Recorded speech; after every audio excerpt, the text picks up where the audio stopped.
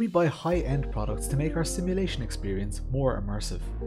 With so many GT3 wheels out there, it's difficult to stand out from the crowd. Rosso Sim Racing claims to make the only true replica Audi R8 GT3 wheel on the market. What they've created is a carefully crafted piece of hardware focusing on authenticity. I've spent some time with it over the past few weeks, and today I'm going to share my thoughts. I'm Lawrence, welcome to the channel.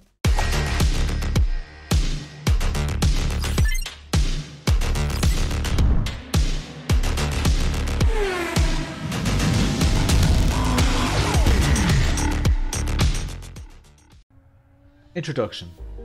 On the left you'll see all the sections in this video. I've put timestamped links to each section in the description below.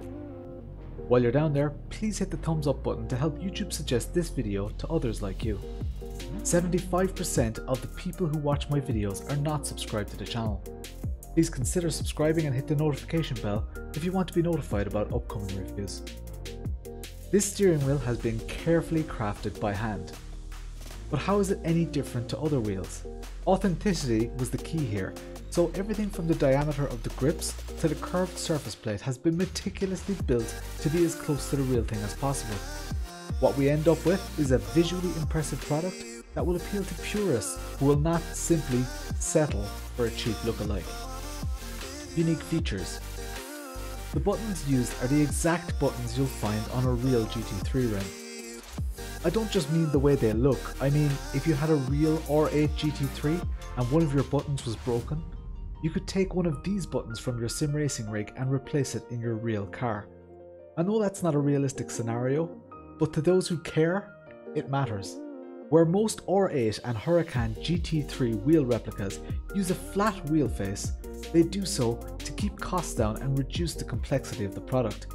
While this is good enough for most customers, it leaves the wheel looking and feeling a little, well, fake. Rosso Sim Racing has reproduced the faceplate to the same model using the same materials. Of course, it doesn't matter to the overall functionality of the wheel, but again, to those who care, it matters. Installation. There are no drivers required for this wheel, and it interfaces via USB. The USB cable attaches with a high quality aluminium connector and a coiled cable. Again, similar to when I reviewed the Ferrari 488 GT3 rim, I'd like this coiled cable to be a bit more supple and a little bit longer. Most sim racers with a high-end rig will be running their wheel to a USB port, which isn't exactly within easy reach of the wheel. Perhaps they could include a generic USB 2 extension cable as part of the package.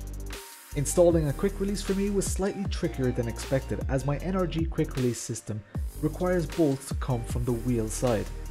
The complexity of installing a quick release is far less if your bolts tighten in the direction of the wheel rather than the direction of the quick release. The flange that Rosso Sim Racing included has a very large lip, which makes passing bolts through it quite difficult. As a result, I had to go out and buy some 20mm M5 bolts especially to get it all mounted together. I use this NRG2 quick release from my real road cars, as it also fits my Simagic wheelbase, and the carbon fibre just looks absolutely amazing, like a match made in heaven. Build quality. This steering wheel is handmade by a small company. It's not perfect, but it's really good.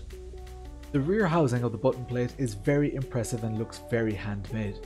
They 3D printed the internal housing and coated it in carbon fibre for that authentic look for this particular prototype. However, now that they know the final shape, all future versions of the wheel will be sold in solid carbon fibre without a 3D printed internal housing. The hand grips are very comfortable, albeit a bit spongy or hollow in places. It seems like the tension on the Alcantara material is causing this spongy effect, combined with a lack of firm padding between it and the grip. I am assured, however, that this is by design and that the material is very unlikely to rip. This particular wheel is a prototype sent to me so that I can give my honest opinion about the product and its place in the market.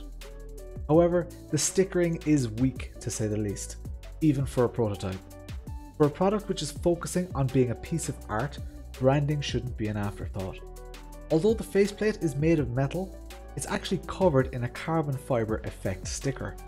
This is not a cost-saving measure. Believe it or not, the real GT3 wheels also have this carbon effect stickering. The main button decal sticker, which covers the whole steering wheel plate, looks to be too small, but again, this is how some real life examples present the sticker. However, I'd love for the stickering to blend in under the grips a little bit better. This large sticker looks like it was applied in a rush.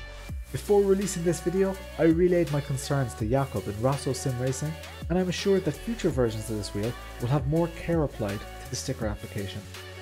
For reference, here are some images of one that have just been sent out to a customer. The Alcantara grips have holes in them at the rear to allow access to the bolts which hold the whole thing together. I don't know how these holes will stand up to long-term use, and you don't particularly notice the holes when using the product as they're facing away from you. They just look a little bit odd. I'd love if they weren't there. Again, when I asked Rosso Sim Racing about this, they told me that the material doesn't rip and won't cause any issues. One thing worth noting is that we judge our sim racing products to a far higher standard than most real life racing steering wheels. If you've ever walked through the pits of a WEC event, you'll see steering wheels held together with grip tape and even cable ties. There comes a point when we realise that authenticity may not be exactly what we're looking for. We just want to get close, and in many cases, do better. On the plus side, this wheel is visually stunning with good buttons and encoders, lovely stitching to give a real premium feel, and some of the best shifters I've ever used. This leads us nicely into the next section. Shifters. These shifters are the best shifters of any sim racing wheel that I've ever used. Fans of the channel will know how much I love steering wheels, and this praise doesn't come lightly.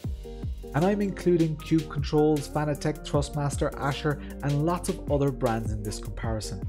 The construction of the shifters is pure carbon, and the lever system used allows for a delicate, clinical gear change which sounds and feels absolutely incredible. There's adjustment in the shifters too, albeit limited. If I could fit these shifters to all my other wheels, I would. They are that good. Price. Handmade, high-end, carbon fibre, that stuff does not come cheap. This wheel is to retail at €840, which is not pocket change, and considerably more than the Ferrari GT3 rim I reviewed about a year ago. This product is made for the purists. It's made for people who care about being able to tell the difference between a real one and a piece of sim racing hardware. This wheel is not made for those looking for a feature-rich experience. It's made for those who have GT3 DNA running through their veins. It's made for people who rely on button boxes for extra toggle switches and directional hats. It's made for people who don't want to change on-screen menus or pit strategies mid-race. It's made for the purists, and those of you who fit this bill will easily justify this price tag. Final thought. The experience of using this wheel is very rewarding. Knowing its story and the passion behind it makes it more appealing to me. I'll admit, I'm not a huge GT3 fan, but products like this and my RaceLogic lap delta timer give my rig an air of authenticity that lasts far beyond the racetrack. You can hang this wheel on the wall like a piece of art, even if you're not a sim racer. For those who buy it, it may be just a status symbol, or it may be their main wheel. It's more than capable of doing both. The presentation of this wheel is nice, but although the case is impressive, a simple sticker on the outside with branded nicely as this generic brand really cheapens the look. Inside, the green felt is a bit much for me. It reminded me of the Joker from Batman, while simultaneously looking a little bit like a casket for a dead body. It's funny that I never actually got this feeling with the 488 GT3 rim from Rosso Sim Racing, probably because of the colour of the silky material. The ability to specify this colour would be a very nice and very welcome customization. As I mentioned, the stickering is weak. It's poorly applied, and the Rosso Sim Racing stickers look like they were applied on someone else's product. The logo needs to be part of the foundation of this product, not an afterthought. For example, I want to see the Rosso logo laser engraved on the wheel, similar to what you might see on a Nardi steering wheel. Even better, engrave the rear of the wheel or the carbon fibre housing to keep that subtlety and allure. The Made in Poland sticker looks better, but again, the position is a little peculiar.